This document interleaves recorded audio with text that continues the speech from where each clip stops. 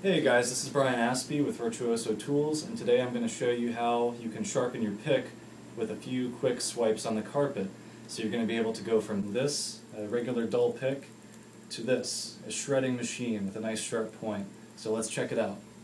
Alright, so we're just going to start out with our standard orange Tortex pick here, and we're going to grab it between the thumb and index and middle fingers like this, and we're going to swing our arm back and up in an arc. And I'll do a couple passes on each side of the pick. Just flip it over. And I think I'll do one more on each side. And it really doesn't take much force or many repetitions. You'll probably warp your first couple of picks when you try this, but you'll get the hang of it pretty quickly. And it looks pretty good. Alright, so now we've got a nice sharp point on our pick and we're ready to shred. But I also wanted to mention that you can smooth out any rough spots or burrs on your pick using that same technique.